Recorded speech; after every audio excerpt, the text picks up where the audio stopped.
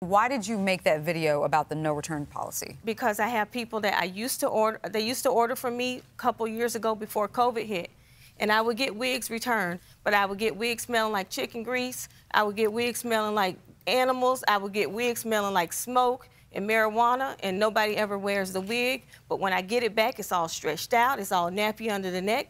So that's why I changed my policy, especially when COVID hit. Okay. I've been doing it for the last 2 years.